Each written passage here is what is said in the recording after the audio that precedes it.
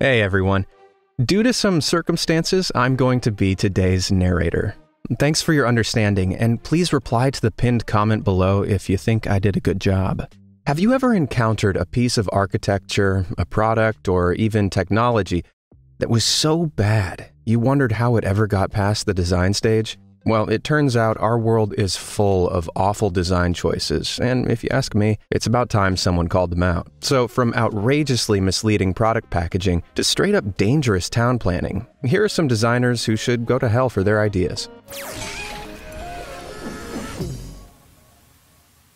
In our modern world, most of us use computers daily in some form or another, be it for work or enjoyment. Considering how often we use these things, you'd think the companies that design them would put some thought into making them as intuitive as possible. But that's not always the case, as evidenced by one laptop by HP, which sported a keyboard design with one face-palm-worthy error. Instead of placing the power button in an area where it'd be unlikely to be accidentally pressed, HP decided to put it here. Being right in the middle of some of the most commonly used keys, delete and backspace, means this power button is guaranteed to regularly cause some fury when pressed by accident. Nice job, HP. But bad design isn't always a matter of not being intuitive. Sometimes a design is bad because of how irritating certain aspects of it are for people who like things to look perfectly neat. Take this misaligned ceiling light one web user spotted at their workplace, for example. Whether it had been moved there to leave room for piping in the ceiling or some other reason was not revealed, but it didn't matter. No explanation could have possibly justified such a violation of the worker's human rights. The human right of not having to be subject to irritatingly ugly design, that is. For a similar reason, one Reddit user was mildly infuriated by this mistake they spotted on their laptop's built-in speaker. That slight imperfection is undoubtedly one of those things that, once noticed, can never be unseen. But let me ask you this. If you purchased a laptop and found a mildly infuriating error like this, would it be enough justification to return it to the store? For yes, slap that like button in anger, and for no, calmly click subscribe. Or just do both if you'd like an easy way to counteract the rage-inducing designs of our world with the fun, fascinating entertainment we upload daily. But now, back to some terrible design choices. While that misaligned laptop speaker dot may have been a manufacturing fault, there are some pieces of mildly infuriating design that pass through several quality checks and still somehow slip through. Some of the most infuriating examples of this have been shared online in the form of DVD and Blu-ray box set displays. And fair warning, these box sets are a perfectionist's personal hell. Like this Harry Potter box set, which sports one of the pictures of the protagonist at the bottom of the DVD case's spine, despite all the others being at the top. What's more, not even the images at the top of the DVDs are printed at a consistent height. That type of inconsistency is even worse in this Sherlock box set, which would require a master detective on Sherlock Holmes's level to decipher what on earth the designers were thinking. Even if these original DVD cases were designed separately, would it really have been that difficult or expensive to have adjusted them for the box set release?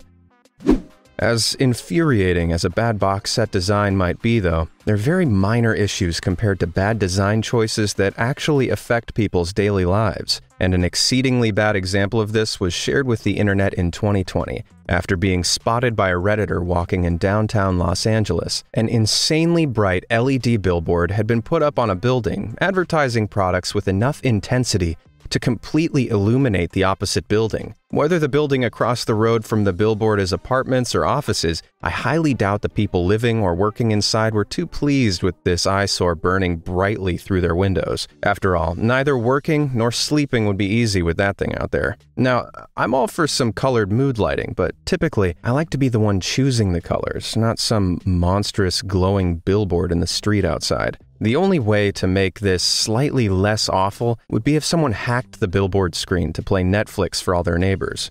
That I could get behind, as long as I had the remote control. Intrusive advertisements are only one of the ways the spaces of towns and cities can provide examples of terrible design. A lot of the time, equally bad instances occur as a result of lazy, just straight-up dumb town planning. Like this bridge, which was constructed with no thought for what might happen to it when it rains. With no drainage and a design that slopes downward toward the middle, the bridge badly floods in heavy rain, forcing those who need to use it to shimmy across. Now, this might be fun for someone desperate to try out their new kayak, but not so much for elderly folks who have enough trouble walking on solid ground. But those problems didn't seem to matter to the devilish designers behind this pathetic excuse for a walkway, who seemed to forget that a bridge over water is generally supposed to keep your feet dry. Arguably even less convenient than a soggy bridge is an ATM that's built too high on a wall to use. But this is a problem witnessed outside a surprising number of banks in various locations around the world. This occasionally happens as a result of measuring errors in the planning stage, sometimes resulting from the banks being located on sloped roads with high walls that aren't double-checked before constructing. It's a perfect example of how hilariously bad certain designs can turn out when communication, or just common sense, is lacking at a specific stage in the process. Before banks can get these errors fixed, people are forced to turn to creative approaches to get their money with hilarious results. Now, that's a sign of a true friend, someone willing to literally pick you up when you're feeling low. Low compared to the ATM, that is. But sometimes bad infrastructure design goes beyond merely inconvenient and into the realm of legitimately dangerous. And if these next examples are anything to go by, it's often bicycle users who get dealt the roughest hand. Like this Dutch bike path, which leaves a very fine line between cycling and swimming in the canal. Either this was a joke, or Dutch people have superhuman balance to be able to ride along there. Even worse is this elevated bike lane, which seems to suggest the city planning division doesn't deem cyclists quite as worthy of a safety railing as their walking pedestrian counterparts. Or maybe the city's safety codes count canal water as a soft enough landing to be considered a satisfactory safety measure, or maybe they just don't care at all. This bicycle lane, meanwhile, seems to have actually been built with cyclist safety in mind, though the execution is laughably bad. It features bumps seemingly designed to keep cars from barging into the cyclist path. But given that the bumps are painted white rather than a more distinguishable color, they run a serious risk of being collided with. Considering most people using the lane will be traveling at speed, you can easily imagine a bike slamming straight into one of these, sending its rider over the handlebars, possibly even into the road. Plus, even though cars shouldn't be using the lane, one that did could sustain some serious damage from not noticing the hard-to-spot humps. It seems a little harsh to me. But town planning committees aren't the only ones guilty of hilariously bad design choices. People make just as many within the spaces of their own homes, like the contractors responsible for building the bathroom in one Reddit user's dad's house. At 6'1", the Redditor was way taller than the ceiling, something he'd rarely encountered before. But the house's builders, seemingly operating under some kind of vertical restriction that prevented them from making the room any higher, decided to dig a head hole into the ceiling for any extra tall urinators. Better than nothing, I guess, and definitely better than the placement of this toilet, which was built right in the middle of an apartment staircase. With limited space and very specific restrictions on where the waste pipes could go, this was seemingly the only spot in the cramped apartment for a bathroom. Luckily, the stairs-turned restroom were within an enclosed apartment, rather than being in a public stairwell. Not that it would make it any less unpleasant to pass by your roommate on your way out while they're relieving themselves. Moving on from physical obstacles that prevent pleasant and convenient usage to virtual obstacles now, in a video about awful design, I'd be remiss not to mention dreadfully designed digital adverts. You know the ones I'm talking about, the ones that pop up on your screen and make it almost impossible to do anything without accidentally clicking a link you never intended to. Like this one someone encountered in the Sonic the Hedgehog mobile app. The developers made the diabolical decision to place the advert activation button overlapping the movement controls, meaning accidentally tapping it was almost inevitable while playing. As if taking damage in-game and losing all of Sonic's rings wasn't already infuriating enough. Other seemingly fun apps serve their contract with Lucifer by deceiving users, usually kids, into spending money. Like in the Pokemon Go app, where you can purchase 100 Pokecoins, the in-game currency, for 99 cents, or 550 Pokecoins for $7.99. The creators of this swindle rely on the fact that very few people would take the time to work out that you could actually purchase 7 of the 99-cent packs and get 700 Pokecoins for $7. That's 150 more Pokecoins for $1 cheaper than the 550 Pokecoins offer. This sneakiness continues all the way up, with it still being cheaper to purchase 145 of the individual 99-cent packs, receiving 14,500 Pokecoins for $143.55 than it would be to acquire the same number with the $159.99 offer. While paying for virtual money in apps is arguably not a smart choice to begin with, that doesn't give developers the right to prey on people unable to notice they're being swindled.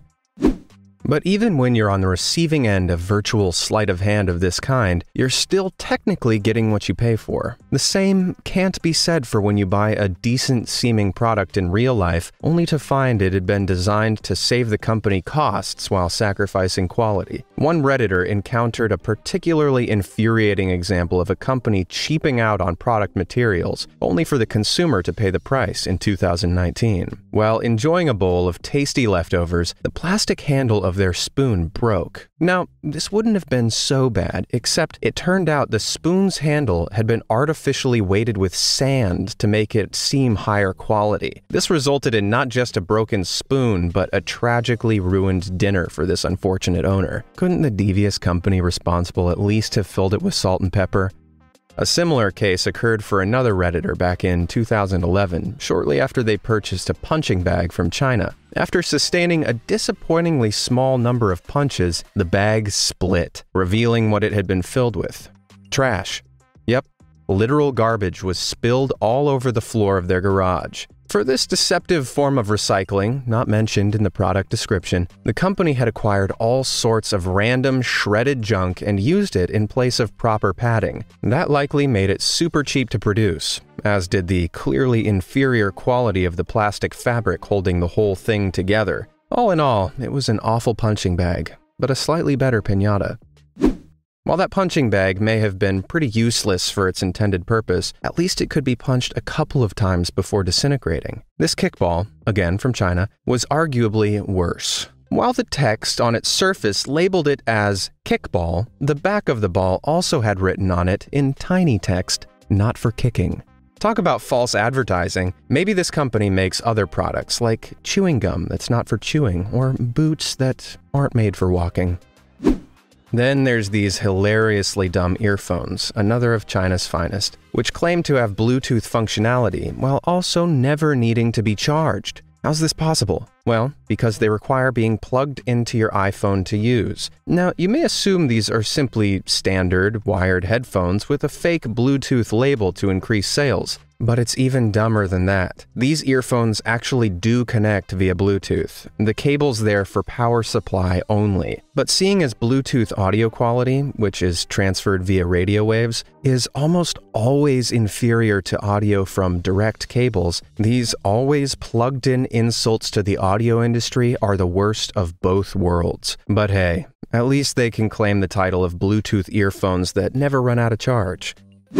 From useless products, now we move to unbelievably wasteful packaging. Various examples of this have been shared online, like this tiny micro SD card, for which the standard packaging was already unnecessarily large, but the shipping box was simply ridiculous. The same could be said for this box, which looked like it had been hastily and lazily stuffed with packing paper, all to transport this tiny bottle of nail polish. And while this seems ridiculous, and it arguably is, this kind of ridiculously oversized packaging has to do with the shipping company's automated systems. When the system calculates that a transport van won't be filled up enough to stop packages sliding around and damaging the products inside, they package smaller items in larger boxes to fill the gaps. So technically, it's in the interest of the customer, but that doesn't change how eye-roll worthy it is to receive so much more cardboard packaging than you need. But not all unnecessary packaging is justified. One Reddit user, for example, ordered a single metal bolt and received all of this packaging. As nice as the thank you card is, it's hardly necessary, and neither is the rest of the excess card, paper, or plastic bagging. Even worse is this lip balm, which comes in non-recyclable plastic packaging 12 times its size. While this may be a theft prevention measure, reusable theft prevention boxes do exist and would be a much more environmentally friendly alternative. The company should certainly consider it because this much wasted plastic isn't just lame, it's lamer. The same excuse of theft prevention is used for these teeth whitening strips, which take up an unbelievably small percentage of the space inside the box. I can't help feeling like the size of the box may also have something to do with making customers feel like they're getting their money's worth, given that this box costs an eye-watering $50. But if you want to avoid having bad teeth, you could just eat these Chinese strawberry-flavored cotton candy snacks to satisfy your sweet tooth. Sounds counterintuitive, I know, but you won't need to worry too much about the sugar content because when you open the packet up, you soon realize how little you actually get inside. Infuriatingly, there's only just enough to fit in the packaging's window. The rest of the intentionally oversized packaging is nothing but plastic, clearly intended to trick potential buyers into thinking they'd get more for their money. The manufacturers of this novelty-sized tube of Warhead sour candy, meanwhile, didn't even bother to fill its empty space with anything else. Instead, the manufacturers simply filled the tube up to the letter E and deemed it enough to justify that extra-long packaging. It seems the candy is only a fraction as sour as the people who make it. Equally scandalous is the inside of this sweet poppy seed pastry from Eastern Europe, which couldn't be more disappointing when compared to the generous filling advertised on the packaging. Let's just hope that was a manufacturing error, shall we? The deception in the packaging of this banana-flavored milk, meanwhile, is most definitely not a manufacturing error. In fact, the packaging has been specifically designed to mislead people into thinking they're getting a full cup's worth of milk. But all is revealed when the cup is turned upside down or emptied out, revealing it was only 2/3 full to begin with. With a tinted top, this shameful deception leaves a very bad taste in your mouth. You better hope the banana flavor is worth it. But despite the quantities of those products being abysmally lacking, at least you get some of what you pay for. That wasn't the case with the unfortunate customer who purchased a personal pizza from Subway after seeing tasty-looking adverts like these. What they actually received, however, looked more like someone had tried to mop up old curdled milk with a tortilla. On the bright side, at least after seeing that, they probably weren't hungry anymore. But it's not just in food and drink products that this type of misleading design is used. An almost identical tactic is used in a lot of skincare and hygiene products. Take this brand new bottle of gel face wash, for example. Looks like you're getting a good-sized bottle of this stuff, until you tear the label off and see what it's hiding. The bottle's actually only half full, but the oversized container is designed to make you feel like you're getting more value for your money, encouraging you to spend more than you might on a smaller bottle. Similar instances of companies using labels to cover up empty space that consumers would reasonably assume to be filled with more of the product are often found in shaving razor packaging, like these razor packs, whose label hides the empty slots where you might assume extra replacement heads would be. The worst part is, both products actually have the spaces in their plastic storage cases for more replacement heads, though I guarantee if you ask the company for their official stance on the matter, it'd go something like, "We like our customers to be able to bring their own replacements. After all, we know and respect how important independence is." Sounds pretty reasonable, right? We've seen a lot of awfully designed products aimed at adults, but even children encounter their fair share of devilish designs. Like the girl who asked her parents to buy her this sizable-seeming swimming pool for summertime. The look on her face upon taking it out of its packaging and seeing how small it actually was just says it all. False advertising is one surefire way to give a kid trust issues. Other bad designs aimed at kids, meanwhile, just wind up being plain disturbing. Like this Pokemon backpack, which looks perfectly fine from this angle, but when multiple of these cute plush toys were presented on a store shelf, they ended up looking more like Pokemon protagonist Ash had undergone a Kim Kardashian-level butt enlargement surgery. I mean, if you've got it, flaunt it, but maybe not in the kids' aisle. Even more likely to traumatize kids, though, is this nightmare-inducing Dora the Explorer ride at a fairground. I doubt many kids would enjoy the idea of their favorite cartoon adventurer having her back scooped out for them to sit inside. Who did this to you, Dora? Who did this? Sometimes, though, the full weirdness of bad design aimed at children is only apparent to adults. That's the case with this slide, which most kids probably see as a simple source of fun, while adults would probably feel uncomfortable crawling into a giant statue's rear end. I sure hope it's clean in there. But that slide is far from the worst example of lighthearted characters used as a way to make everyday things a little more fun that went terribly wrong. No, God! That title falls to this absolute crime against humanity found at a roller skating arena, which is intended to look like Superman is holding up a water fountain. Unfortunately, that's not all it looks like, but I'll leave it to your imagination to figure out how this might be perceived as inappropriate. The only thing more embarrassing than being seen near that monstrosity would be being caught in public wearing these jeans. With a bleached and dyed effect running up the outside of the leg, it seems the designers neglected to consider what the inner leg would look like when left in the jeans' original dark color.